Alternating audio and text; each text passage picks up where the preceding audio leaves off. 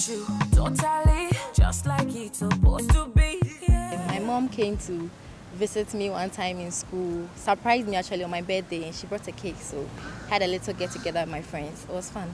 The best memory I had with my mom is actually when we cooked our favorite food together. I was really happy that day.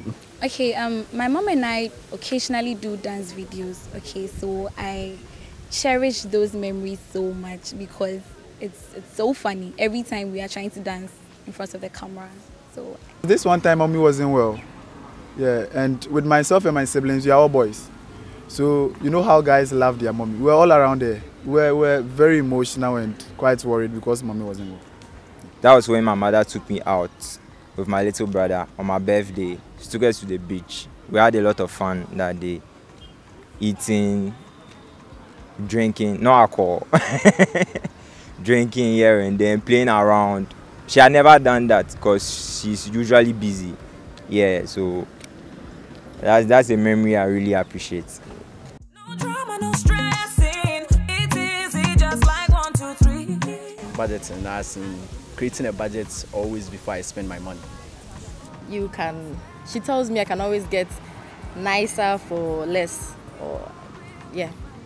I can get nice stuff for less price. Don't always have to buy extravagantly, spend so much to look good. Yeah, especially clothes.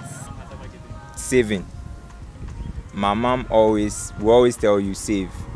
So when we're little, she would give us a susu box. So we each had one. We're 3. All of us had a susu box.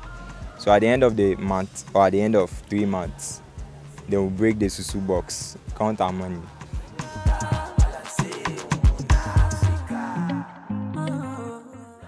yes. Yes. My mommy was my first financial advisor because way back at the age of 4, 5, she used to tell us about how they save in this milk conco with the small susu boxes. Yes. So she used to advise us about this thing. Yes, she was. Anytime I go to town with her, I learn something new about money. So yeah, she was.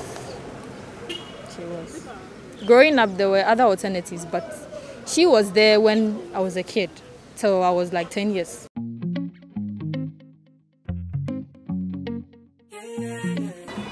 Almost all the time. When I was little, she used to take money from me. Like when we go out and then relatives give money and all of that, she used to take it. But sometimes if she wants to give it back, I can't take it because I feel like I owe her so much. Yes, I think this is one thing that everyone has faced in life. Yeah, our parents, especially with our mommies, they will take our money telling you, oh, I'll give it to you in the next 2, 3 days, and that will be the end. Yes. Every time my mom takes money from me, she tries to give it back. Yes. I would say thank you to my mom because from all that she taught me, I was able to save a lot of money and look good as well. Get nice stuff too. So thank you, Mom. My mom knows I love her so much, and I just appreciate everything. I mean, everything she has done for me.